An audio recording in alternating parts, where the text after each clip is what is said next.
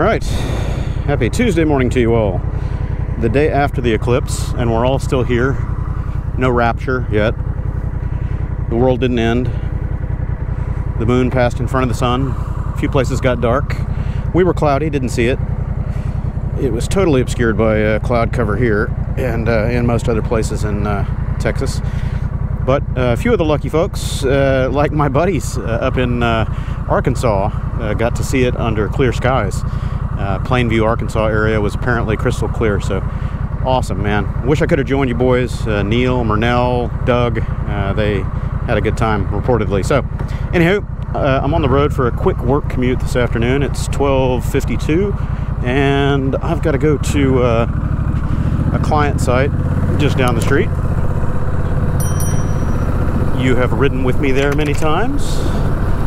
Usually I go on my littler bikes, but this one is already ready to go, and it might rain on me, so I didn't want to be on the Navi or the smaller bikes and having to carry a backpack. So I have my laptop and stuff over here in my pannier and my rain gear over in the other side.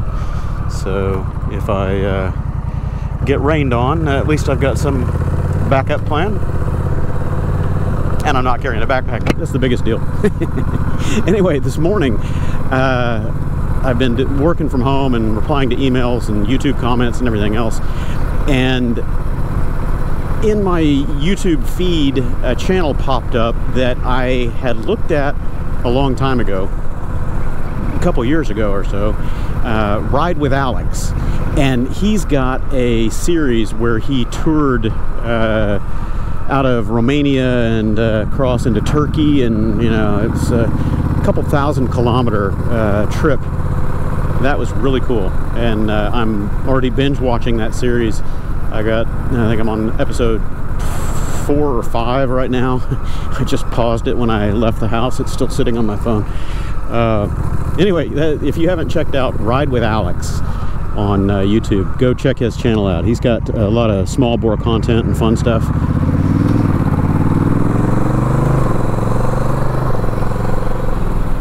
What's funny to me and very entertaining is Alex, I'm presuming is his name, I'm just going off of his channel name, his mannerisms, language, colloquialisms, slang, all that kind of stuff is very, very similar to Southern US. I mean, if he didn't have a slight Romanian accent, you would think the guy was a Texan. It's hilarious. I love it. His thought patterns, speech patterns, everything are just right in line with us down here in Texas. It's funny. Anyway, his adventure going across Europe is an interesting watch, and I was very surprised at some of the scenery that he's showing, the back highways going through the mountains and trees and stuff like that. If you didn't know better, you would think he was in Tennessee or, you know, Missouri or Arkansas or something like that, all of my favorite riding and stomping grounds. Man, oh man, just look at this. Ha, ha, ha. What's the temperature? 22 degrees. Perfect. Perfect riding temperature. And a bit of a switchback. Let's get Dunny tucked into the corner. Woo-hoo-hoo. Yeah, boy.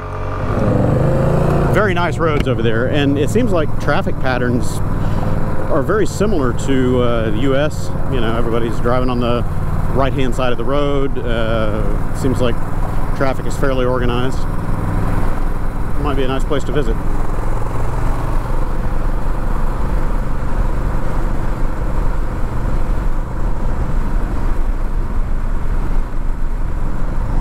If all of Romania is similar to Alex's demeanor and overall mentality, hell, that might be a great place to live. I've been looking for a new place to live. Most likely somewhere here in the US.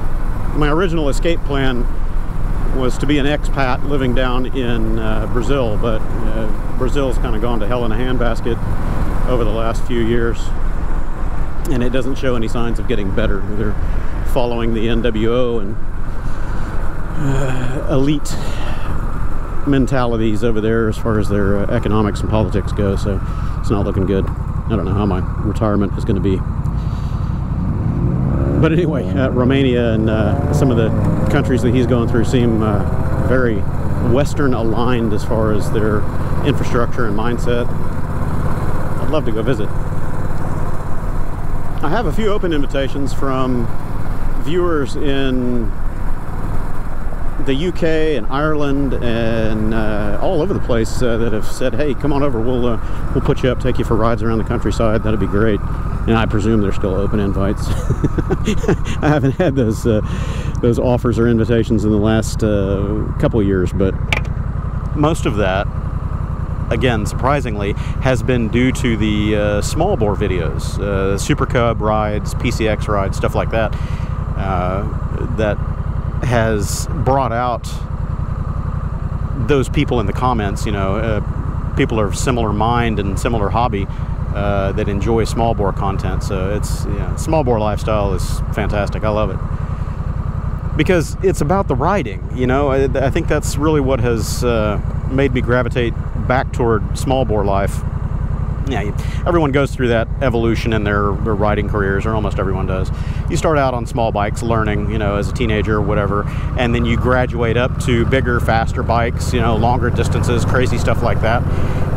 And some people never come back full circle toward the small bore life again. They just stay with bigger, faster equals better mentality. And here in the States, that's kind of it's a common theme because our distances are so vast between areas. You know, if you're not in one of the really dense metropolitan centers, if you live, you know, even out here where I do on, you know, in Houston, on the edge of Houston and Katy, my commute just to get to my office is 18 miles. You know, my average commute day riding to a client site or something like that is up around 50 to 60 miles minimum per day.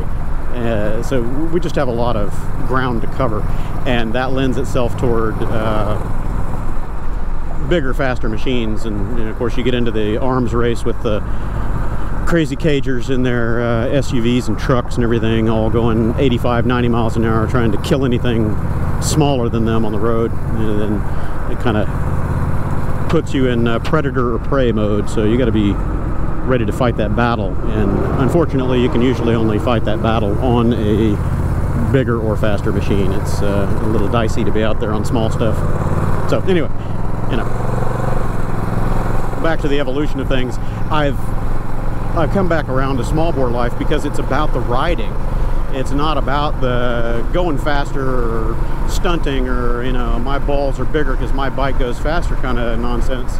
It's just get out and enjoy it on two wheels. It doesn't matter what it is, you know, whatever bike you have, that's the bike to do it on. Go, just get out and do it. Oh, see, we got more geniuses. I'm gonna let that guy in because I just know he's gonna step on me anyway. Go.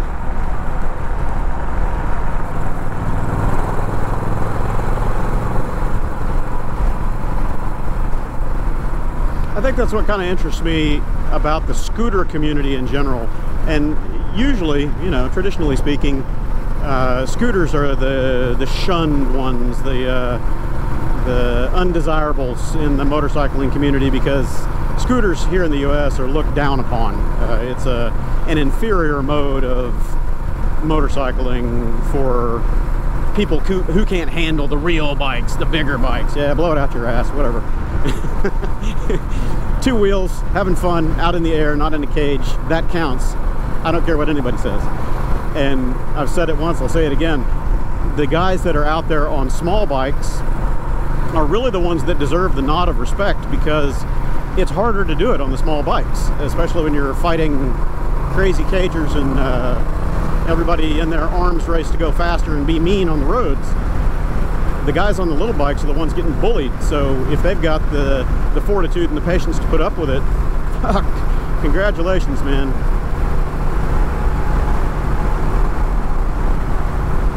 And I know, because I do it. And it's not just because I do it that I say that, it's just the truth. I mean, come on. If you got a big bike and you got a small bike and you ride them both in the same environments, you know the struggle. You know the difference in how people treat you on the road. So again, the guys riding the small bore bikes, especially when they've got a choice, those are the ones that are really out there doing it.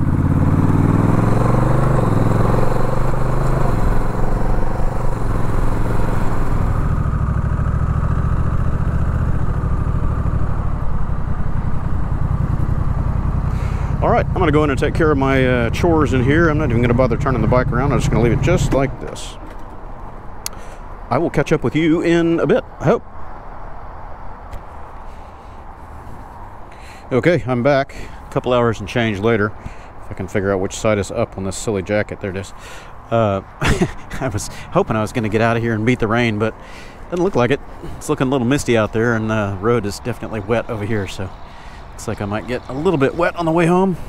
Luckily, I don't have very far to go. So we'll see how that plays. Anyway, got my chores done here, and the binge-watching saga continued. I kept Ride with Alex running on my Bluetooth headset while I was working, listening to that in the background, watching him travel through Turkey and into Georgia, I guess, is where I left off. Episode 7, something like that. Or day 7. He's funny, man. He's hilarious. It's so funny listening to all the slang and the sayings and stuff. I don't know if he ever spent time in the U.S., but he certainly has a grasp of our language. Pretty funny. Even, movie slang and stuff like that. Smokey and the Bandit and stuff. I was pretty surprised. He said in the comments that's one of his favorite shows, favorite movies. Let's see if I can get out of here and not make anybody scared or annoyed with me. This bike is a little bit on the loud side. Oh no, I'll let you go this way.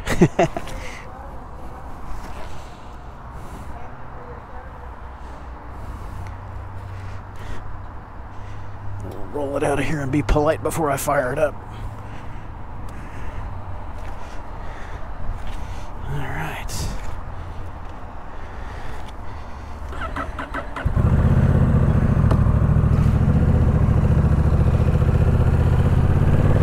Yeah, it's raining. Misting.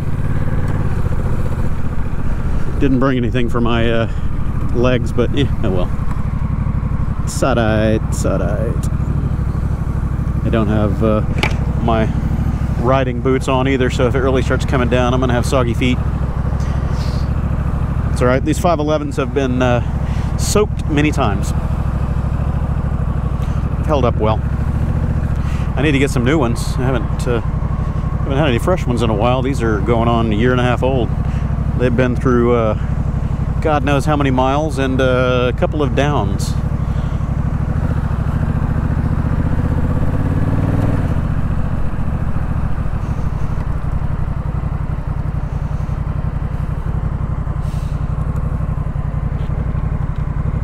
So anyway, I'm enjoying Alex's, what is he calling it, the Trans-Eurasia whatever tour.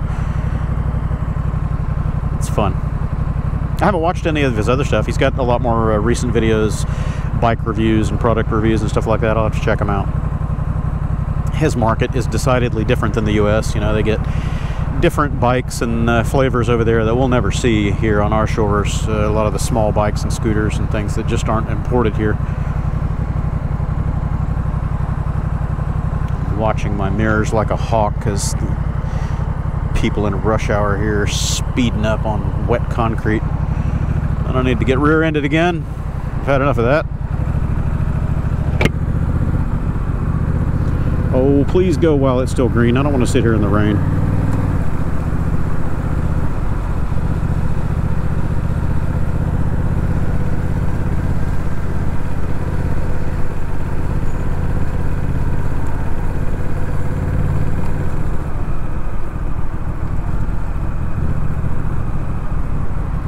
Take the back road and avoid the I-10 frontage road because I know that's going to be a shit show. Oh, Houston in the rain in rush hour. 3 things that do not blend well.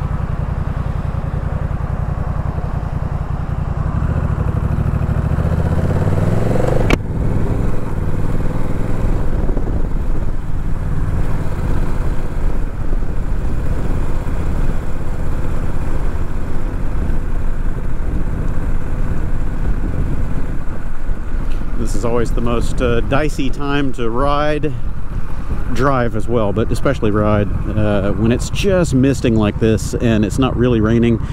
It hasn't lifted the crap up off the road and washed it away yet. It's just floating, you know. You get that oily, slimy layer on top.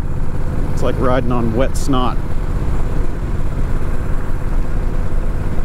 In a car, you know, you can slip and slide around okay and not really be too much worse for the wear, as long as you don't make contact anywhere with anybody else. But on a bike, you end up on your butt or under the bike, which is worse.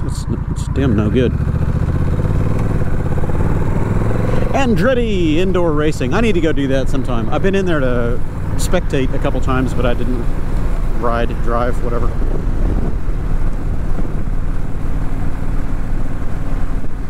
You guys are probably looking at a whole bunch of schmoo, because my visor is certainly covered. You know, I haven't had this helmet out in the rain in a long time. This is getting to be a pretty old lid. I've had this thing probably going on 10 years now. I bought it just before my 2016 trip, so I guess I got it in 15. It's 9 years old. My 2016 road trip that I took on the XT250 up to Oklahoma during my dad's hospital stay for open heart surgery and all that. And when I left there, I went north and up and around, and it was a big long off-road adventure trip.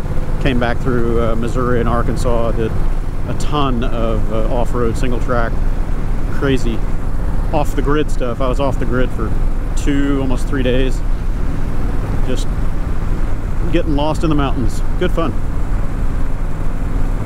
I lost all of that video footage a 3 years ago. I had intended on trying to go back and make something useful out of it, but it was back before GoPro cameras got good with the image stabilization and all that. I did it with a Hero Session 4,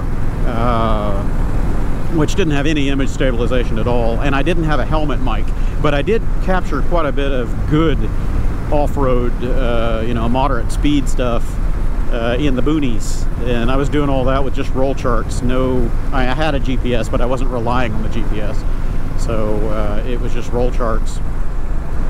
And yeah, I should go ahead and turn here. This will be easier. I'll take the back road. Snotty, slimy stripes. Yeah, it was a fun adventure. But anyway, I lost all the video. I had it on a spare hard drive, Western Digital 2 terabyte drive or something like that, that I left in my laptop bag in my car, and there were a bunch of homes and cars in our neighborhood that got burglarized a few years ago, and they stole my laptop bag and some stuff out of my garage and everything else. Broke through my front gate on the driveway and took my stuff. And I didn't have those video files backed up anywhere else, unfortunately. Too bad.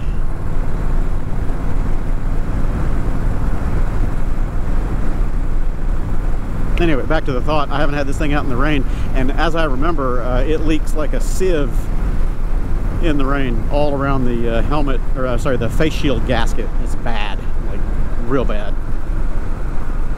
Is this? Yeah, this is my turn.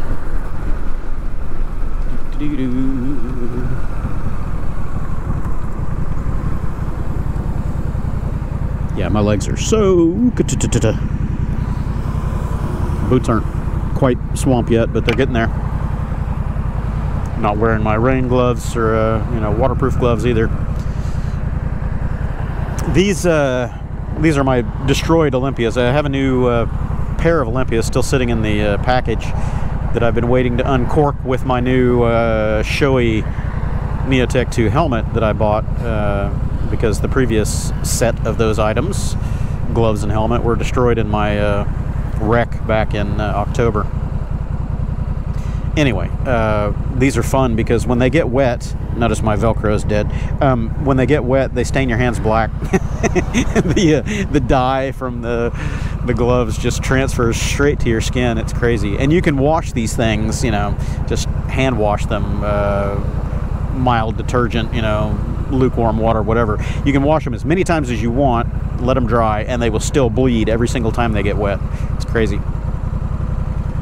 I had the previous set of these were probably going on 3, maybe almost 4 years old, and they had gotten rained on so many times I couldn't count, and they always stained my hands black.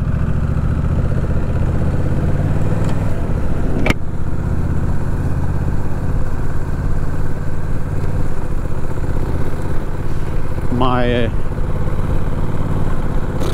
waterproof ones that I wear, the Held Air and Dries, don't stain my hands, but I've been a little disappointed in their waterproofedness.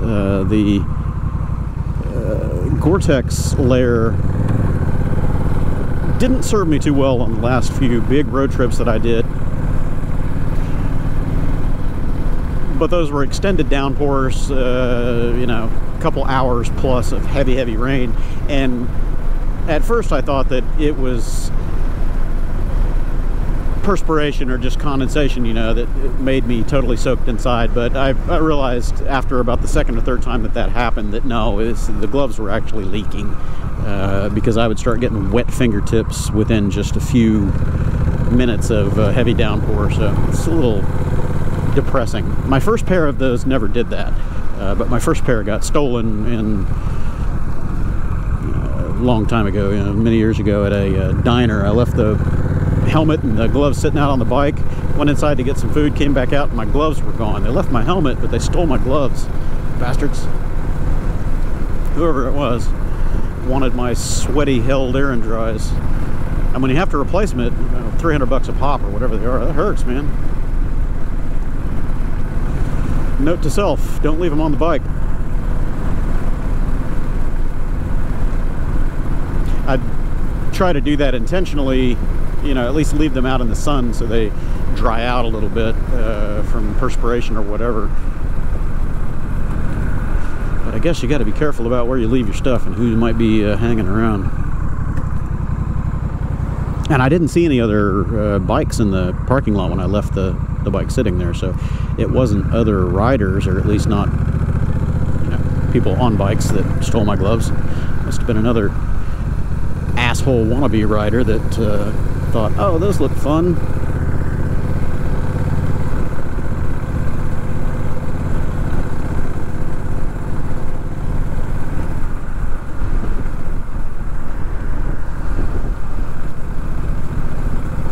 So far we've escaped all the crazy weather. It's been raining cats and dogs, just absolutely storming like crazy. A lot of lightning, heavy rain all north and east of the Houston metro all day. Even yesterday it was pretty crazy. I've been watching the weather radar today, and it's just been a complete rain out from about the Woodlands and further north. But it hasn't been hitting us much yet. It's all banding and kind of setting up just north of us, and it's creeping down a little bit as it's banding. But the radar track is interesting to look at, because it's not blowing through here. It's like spawning north of the city. Gotta watch these stripes. The mifflers I've got on here are pretty sticky. I don't really notice them misbehaving too much on wet pavement. But when the pavement's just barely wet, these stripes and stuff at intersections get a little greasy.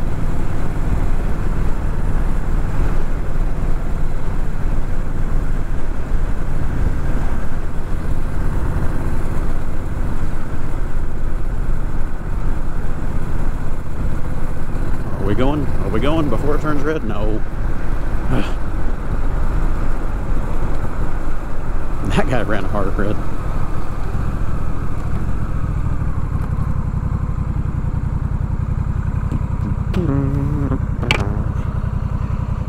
Hey, at least it's not a heavy downpour. I'm not getting swamp balls.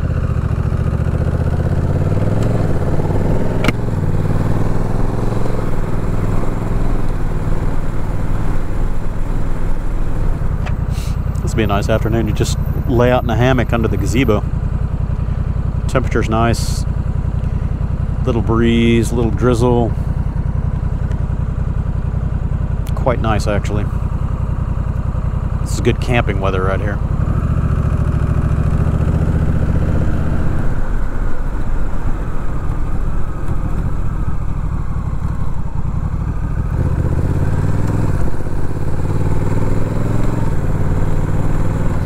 Alright, well, home again, home again. I'll continue binge watching Ride with Alex and try to put a couple of these vlogs, ride vlogs, in the queue. We'll see how it goes. You gonna howl? Huh? Howl! Howl! Good girl. I'll catch y'all later.